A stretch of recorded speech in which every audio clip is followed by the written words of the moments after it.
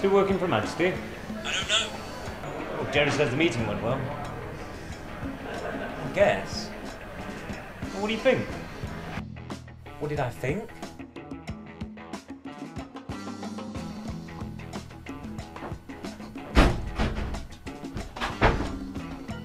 Now say this.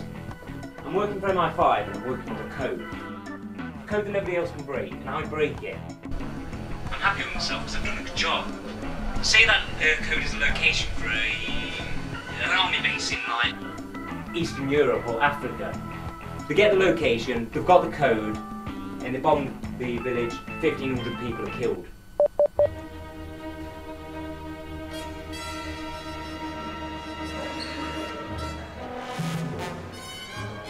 Do you think you're alone?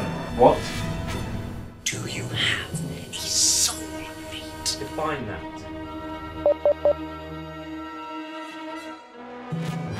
Someone who challenges you in every way, who takes you places, opens things up for you. A soulmate.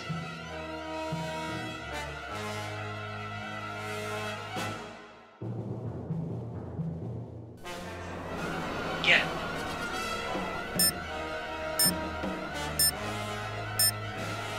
Shakespeare, Nietzsche, O'Connor, Chaucer, Pope.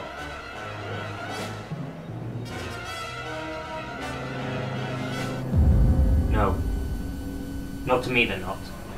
You can't get back to them now, Will. Not without hitting some serious smelling salts. That's what I'm saying, Will. You'll never have any kind of relationship in a world where you're afraid. Take the first step, because all you're seeing are the negative things that might happen 10 miles down the road.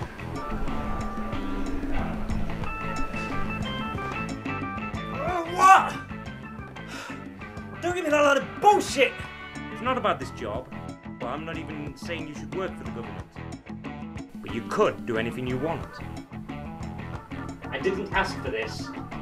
Nobody gets what they ask for, Will. That's a cop-out. Why is it a cop-out? I don't see anything wrong with, say, becoming a builder. This is somebody's home you're building, or fixing somebody's car. Somebody's actually going to get to work the next day. Because of me. There's honour in that. You're right, Will. Any man who takes a 40-minute train ride so some college kids can come in the morning and have their floors clean and trash emptied Is an honourable man. When they get drunk, puke in the sink, they don't have to see it the next morning because of you, which is why you took this job. I just want to know why you decided to sneak around and lie about it. Because there's no honour in that. Got something to say?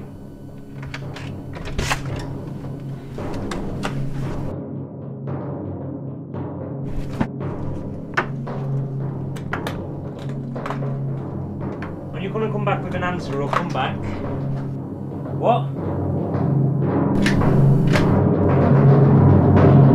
You haven't got any questions, you're wasting my time. Fuck you! Who the fuck are you to lecture me about life? You're a fucking burnout. Where's your soulmate? Dead. He dies, you cash in the chips. That's the cop-out.